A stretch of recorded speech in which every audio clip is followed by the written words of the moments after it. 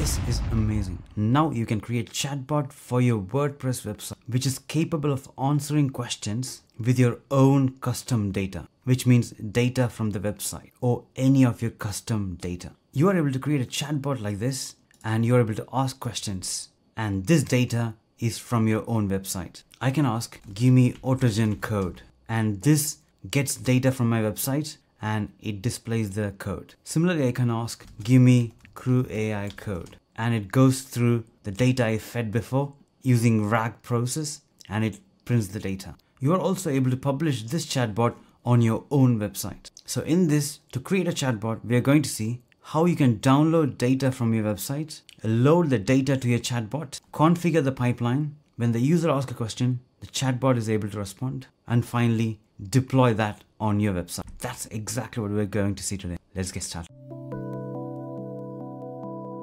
Hi everyone, I'm really excited to show you about how to deploy a chatbot on your WordPress website or any website. This is going to follow the same process of a RAG application where you're going to feed your own data, that is data from your website, and it's going to automatically divide that to chunks, then convert those to embeddings and get that stored in a database. So when the chatbot is active and when the user asks questions to the chatbot, it gets information from its own database and respond to the user's query. But we don't need to handle any of this. We have a no-code solution called VectorShift. It's an AI automations platform. You're able to create pipelines and automate the process. You're able to provide instruction to the large language model that will then use the data which we upload and finally give a response. Thanks to VectorShift, who is kindly sponsoring this video. I'm going to take you through step by step on how to export your data from WordPress, upload that to the knowledge base, create a pipeline like this, and deploy it on your website. Additionally, I'm going to show you how you can integrate that with Slack, where you can directly ask questions and it is able to respond. But before that, I regularly create videos in regards to artificial intelligence on my YouTube channel, so do subscribe and click the bell icon to stay tuned. Make sure you click the like button so this video can be helpful for many others like you. This platform is not only for creating chatbot, but when you receive an email or any trigger, you are able to search the database accordingly, run a workflow, then finally respond to that email automatically. You can also create a cron job to automatically check your email or any other website and send the relevant information to tools such as Slack, and it will curate it for you. First, go to VectorShift.ai website. There you can click Get Started. There you'll be taken to the dashboard, which looks like this. In that you have different options such as pipelines, marketplace, storage, automation, chatbots, evaluation, search, transformation. Firstly, you can see marketplace. That's where you got default templates. For example, blog article generator, and we can test it by running it. By providing topic, audience, tone, and example text, it is able to generate a blog post. If you want a basic chatbot template, then you can use this, and you can see the way the pipeline works. Similarly, there are various different examples: syncing with database, company report generator, chat PDF. But for our chatbot, I'm going to use search a knowledge base template. So if you view the pipeline, we are using a knowledge base and the large language model. You can click use as template. Now we are inside the editor. You can even go through step-by-step components, adding one by one. These are more flexible.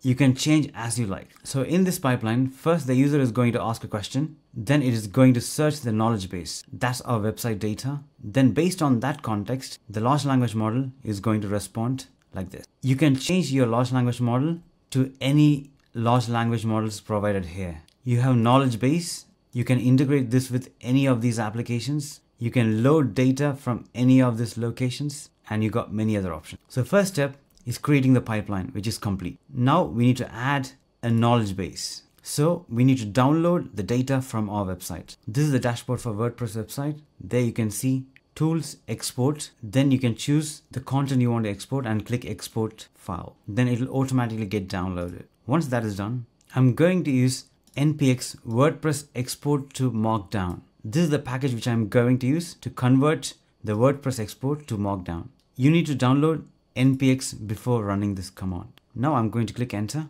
Now it's asking the path or the location where the WordPress file is there, and this is the location, and then I'm going to click enter.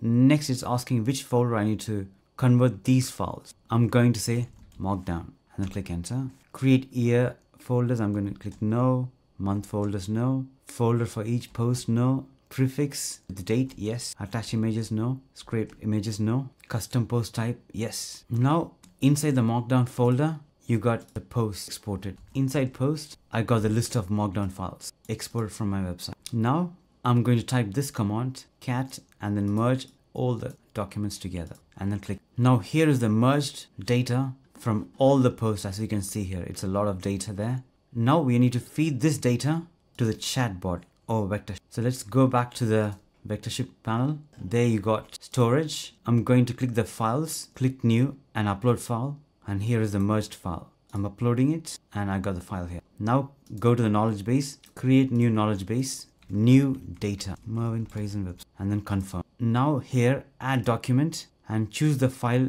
which you have just uploaded, that is merged.md, and click add. Now the ingestion process is happening, which means in the background, all the documents got chunked, embedded and stored in the database. Now we are going to go back to the pipeline, and here in the knowledge base reader, we are going to click the drop down.